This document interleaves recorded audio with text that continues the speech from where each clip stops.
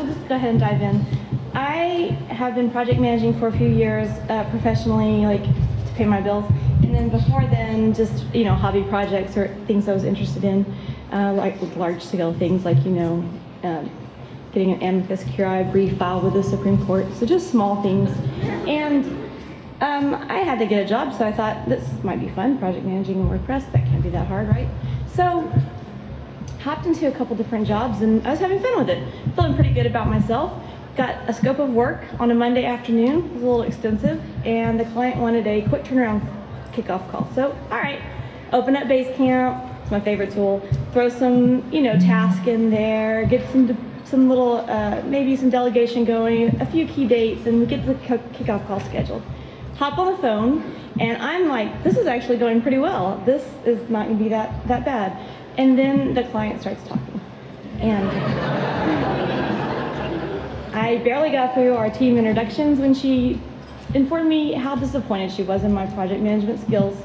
She had reviewed Basecamp, and it had of no value to her. She would not be using it, and I was to provide her with a full professional scale project management folder. I needed a Gantt chart. I needed to provide her with a list of resources, responsible parties with their contact information so that she could stay on top of their delegated task. What were the dependencies and where was the waterfall chart? I thought this has got to be a joke. Like, she's kidding, right? This is a WordPress project. We don't manage our WordPress projects like that. We use Basecamp and we talk about every single task ad nauseum, and then we finally do it. So I explained, this is how we're going to project manage. We're going to use Basecamp. It's a bit of a hybrid waterfall agile process where we will iterate all of our concepts and we will flesh this project out. She said, no, we're not going to do that. I felt quite defeated. She asked me how I could possibly call myself a project manager. That project finally ended, thank God, but it was not fun. So after that phone call, I decided maybe I should probably learn some things. So I called some friends who worked in larger companies like corporate America, Hewlett-Packard and AMD, that did project and product management, and we talked about everything that led up to that phone call and then everything that kind of happened afterwards, because it got worse. And they sort of laughed and said, wow, I should go into WordPress project management. That is easy. I was like, okay, so there are some differences in what we're doing with the way we manage projects. So who is a project manager? Who in the room is a project manager? Who identifies as a project manager working within the WordPress economy or any other community? Cool, that's cool. The funnest thing about working in WordPress is that you get to, as a project manager, you get to see a project go from a scope of work or an RFP all the way through delivery, which is really exciting. You get to have very hands-on experience helping develop that. Your influence on the web is actually as important as the developers and the designers behind the projects. So who can go into project management? My slides are really awesome, so I'm sorry I won't get to see the storyline that unfolds. But are you in web development and you're tired of it? Do you have a knack for organization? Are you a natural born leader? Can you meld a team and can you bring cohesion to a project? Do you find yourself delegating household tasks to your children all day long and making sure they're done on time? That's an excellent skill. So pretty much project management in WordPress is an open, I would say it's up for grabs. It is yours for the taking. However you manage your projects, that can be applied into a WordPress scope. You can use Basecamp, Asana, Trello. I have a friend who manages in Jira. I don't know how she does it, no thank you. But she's quite skilled at it. So if you're into that, the field is open. When would you need a project manager? The picture that goes along with that is of people running down the sidewalk tearing up paper. And that's, you want to get a project manager into your process before you want to tear the scope up and run away and hide in a closet.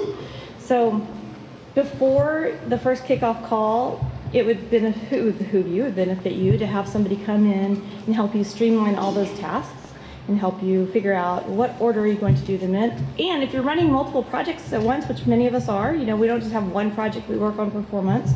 How do you set up a production schedule? How do you balance what this client needs on this date and this client needs on that date? And if you're in the code writing your if-then scripts all day long. The last thing that you want to do is hop into Gmail or whatever and go back and forth with the client over why you missed this deadline that you told them you'd have this thing done by and you knew you couldn't, but you thought you were making them happy. Project managers smooth all that out. And clients love having a project manager to talk to, so that's also helpful.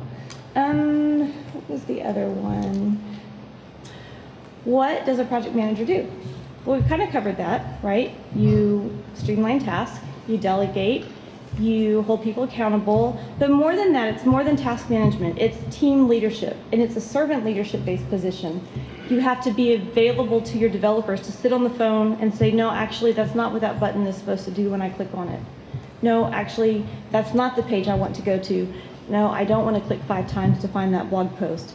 You have to be able to walk them through that process. No, that's not what the client actually wanted when she said she wanted that. She doesn't really know what she's asking for.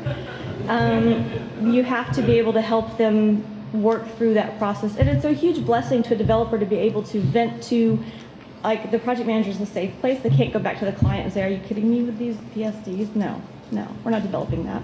Well, actually we are, because they're paying us a lot of money, so we're going to go ahead and develop that. Project managers also help keep scope on track. So recently we had a project come in that we're working on with the ladies at CodeBrain Media, and it was written in a Bootstrap, and one of the developers said, I want to rip the theme out. Cool, that's awesome. No, we're not going to do that, because that's like 40 extra hours of work, and they're not going to pay for that. Well, they should pay for that. I agree. They probably should pay for that. But we're not going to do that. And being able to go back to your developer and saying, are you blocked? Is this a roadblock? Is production completely blocked? Well, no. Can you work around it? I guess. Great, let's keep going.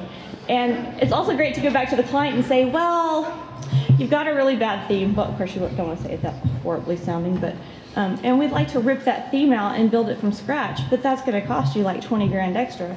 I don't think the client is really going to appreciate that, 50 hours into the project. So you want to kind of get those things squared away at the front, or tell your developers, suck it up and deal with it. They don't like hearing it, but you got to say it. You also are the person that gets to tell the client, it's ready, go check your site out. And then you also have to be the one that says, oh, that's still broken, sorry. We're on it, we actually have a project task for that. So it's a lot of delegation and a lot of diplomacy. And if you can handle being yelled at and still look like you like your job, you probably make a good project manager. If you get yelled at and you want to throw tomatoes back, you probably don't want to go into this field, because you're going to get yelled at a lot, or at least that face, or told you should not be a project manager. So thank you for coming. That's my lightning talk. That's my information. I actually work full-time at serverpress.com now, and I still help the ladies at CodeBrain with projects, but thank you for coming to WordCamp US.